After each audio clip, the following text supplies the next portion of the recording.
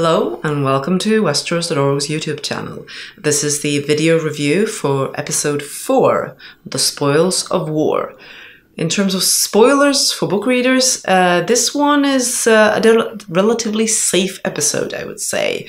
There's a major battle towards the end, but it is very dependent on show-specific storylines, I would say. So I don't think there will be anything quite like it in the books. And the other scenes are fairly minor. I mean, there's development along all the storylines, but this episode is clearly very much about the ending, which goes on for quite a while.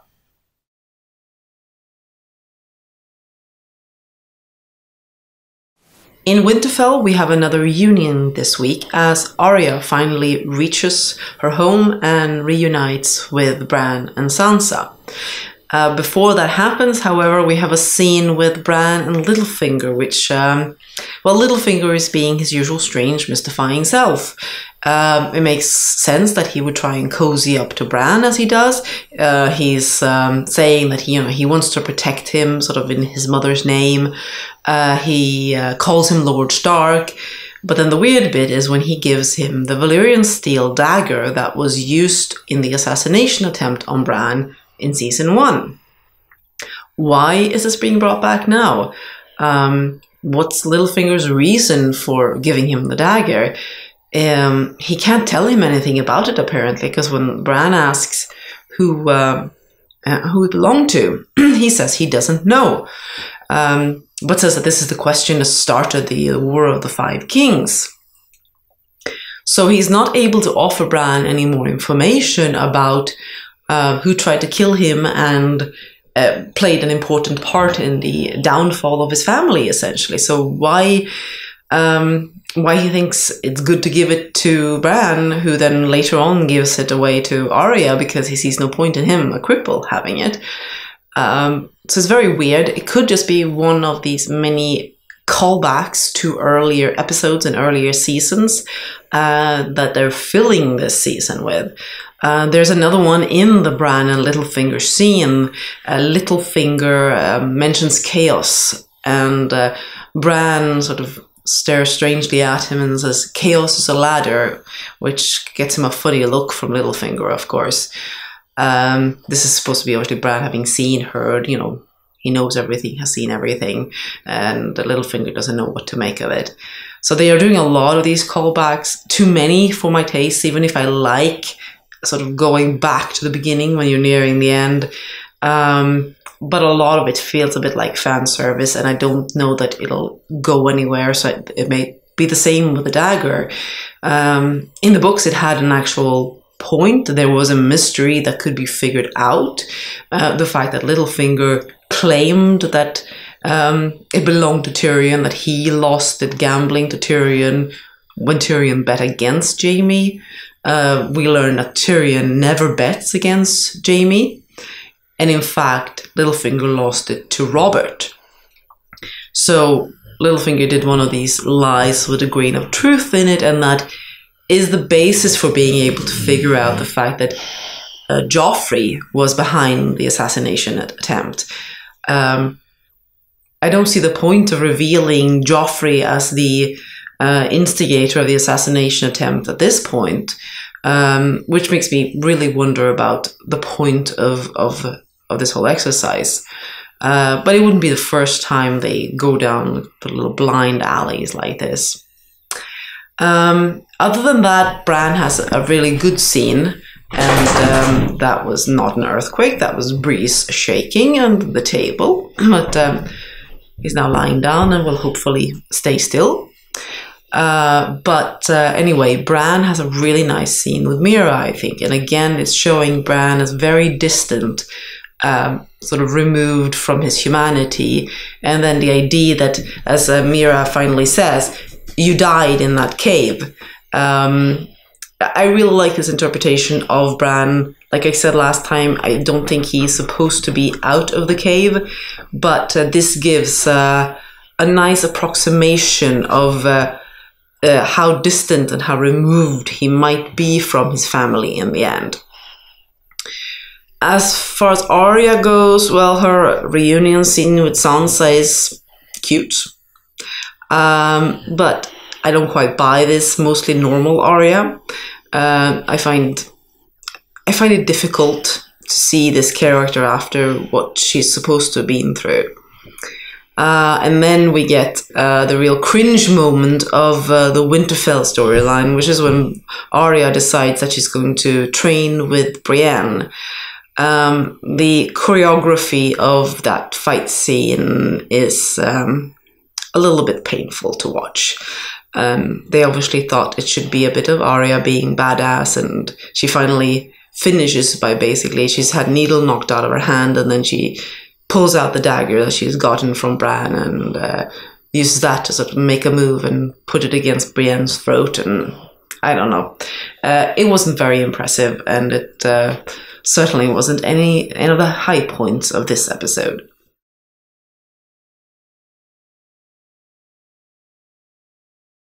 On Dragonstone, we start off with a bit of girl talk. Apparently, Missandei and Grey Worm got up to many things before he left for Casterly Rock, and Dany wants to hear about them.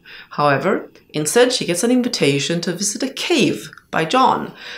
Maybe he learned a thing or two from Ygritte, who invited him into a cave, or two. But no, Jon actually wants to show Dany some paintings in the cave. So it's art studies, nothing else that's on his mind, even though it does seem to get a little cozy and intimate down there. And then Davos is making some jokes about him eyeing her good heart. The paintings are of the children and the First Men fighting the White Walkers together. And I am guessing this may be a little bit inspired by a cave that is mentioned in one of the unreleased chapters from The Winds of Winter. I don't think it's specifically said to feature children and First Men together, but it's markings and paintings that show that the children were there in the past. So it's possible that they were on Dragonstone as well. Not at all, would not all rule that out, and maybe the connection to the obsidian that's supposed to be there, that could very well work. After they get out of the cave, they get the news that they did indeed take Casterly Rock, but of course it was all, a sham. They didn't really have the army there, and so it's all bad news, and Dany gets pretty pissy with Tyrion and starts accusing him of maybe protecting his family instead of actually wanting to defeat them. So now she wants to take her 3 large dragons and fly off to the Red Keep. That actually sounds like a really good idea. Everyone has been talking about how she shouldn't be burning cities, but burning the Red Keep? Yeah, why not? Why? What's the problem with her doing, an Aegon against Harrenhal and telling people, hey, you've got this much time, get out of there and, by sunset, I'm going to toast this place. But no, they have to talk her out of that. Jon tells her that, by burning melting castles and burning cities, she'll be just like everyone else. Yeah, I guess he's buying into the whole break the wheel thing, but then again, she's talking about her, Iron Throne and her right to the Iron Throne all the time, so what does she want? I mean, how's it going to be? Are we breaking the wheel, or do you want the Iron Throne?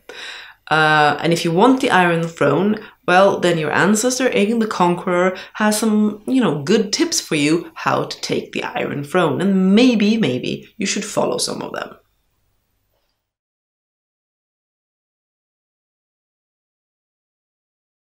And speaking of King's Landing and the Red Keep, Cersei's having another meeting with Tycho from the Iron Bank, and they are now talking about how she is going to be repaying the whole debt in one stroke with the gold taken from Highgarden. So apparently the Tyrells were sitting on enough gold in Highgarden to pay off all of the Crown's debt to the Iron Bank in one go. Yeah, more creative economy on Game of Thrones. That is about as likely as the Lannisters being totally broke.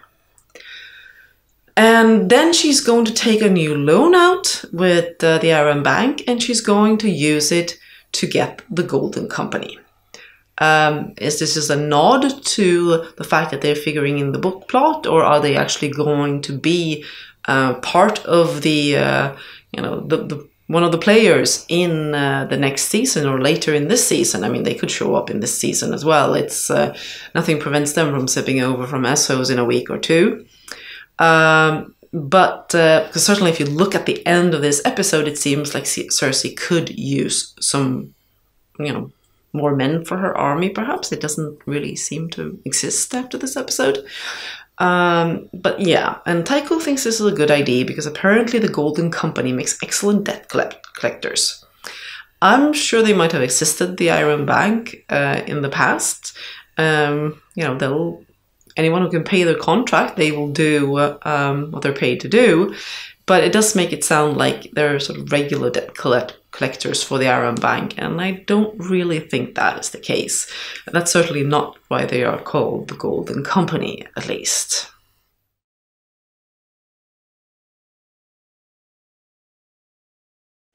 The episode finale takes place outside of King's Landing. The caravan of Lannister soldiers with all the loot from the Reach, the gold and the grain and all of that, has gotten there, and they've gotten the gold into the city, as noted, but they're, I guess, getting some water by the river and gathering up stragglers and so on. And while Jaime is chatting with Bronn and Dickon Turley, there's a bit of a sound, and then a horde of Dothraki appear above a hill, and they stare at that, and then something breaks through the clouds and swoops down towards them, and that's Drogon. The first shot, the very first view of Drogon breaking through the clouds, that's really impressive. Without a doubt, they've used the budget really well here. This is quite a grand spectacle. The fact that they can pull off using the dragons in this way was something that you probably didn't think for a long while was actually going to be possible. So can't complain about that. It really, it gives you the chills seeing Drogon coming down like that.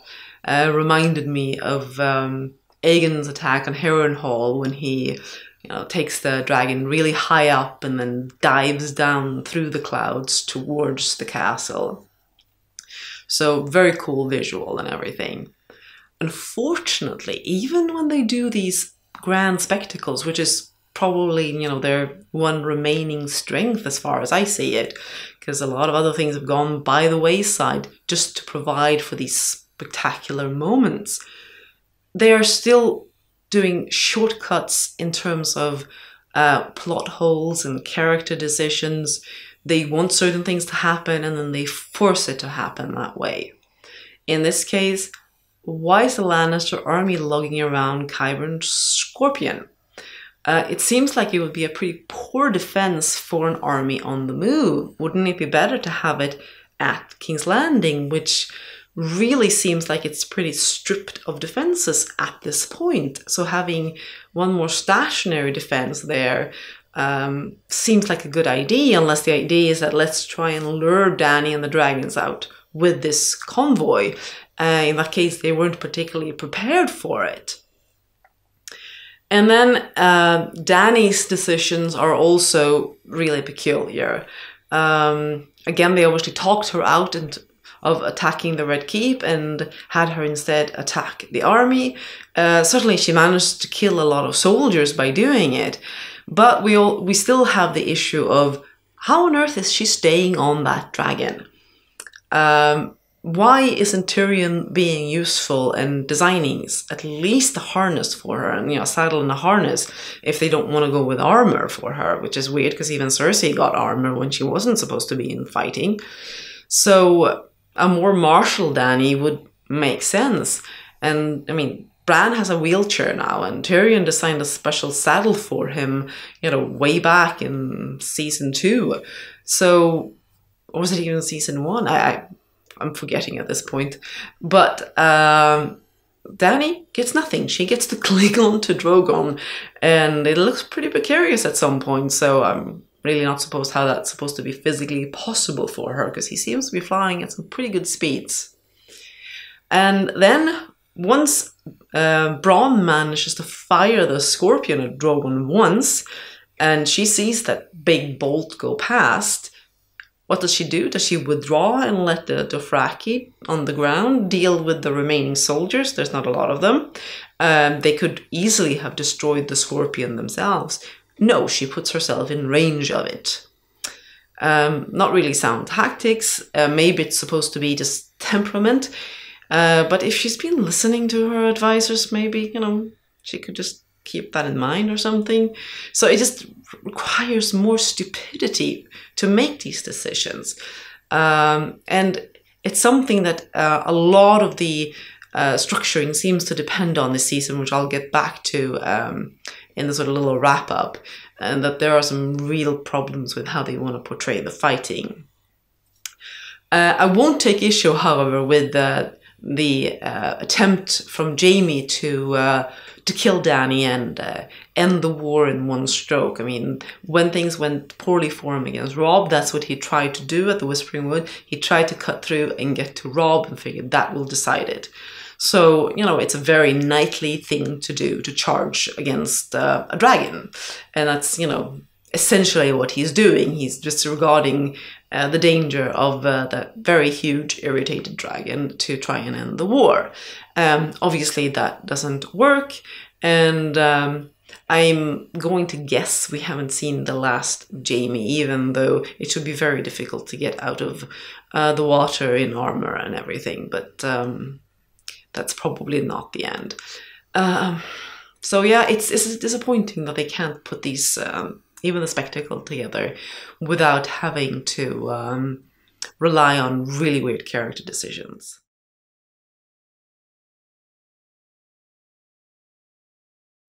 A lot of this episode was basically waiting for the battle to happen, and as such it was relatively inoffensive. I came up with fairly few eye rolls, I think.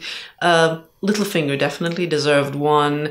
So did Arya sparring the massive amounts of Tyrell gold, and then a lengthy one for bad battle tactics and stupid decisions that are used to get a scene to work out. I really have very little tolerance for that. But other than that, there were some good points. I said that first shot of Drogon, loved it. I also thought that Bran's scene with Mira was really nice. Arya's sparring with Brienne was not, and nor was at the latter half of the battle, with all the things that had to happen for things to go to get the scene that they wanted, with with Jaime being able to charge Dany when she's dismounted from the wounded Drogon, which also seemed like a bit of a weird decision. He didn't seem that badly off and perfectly able to toast a few remaining Lannister soldiers.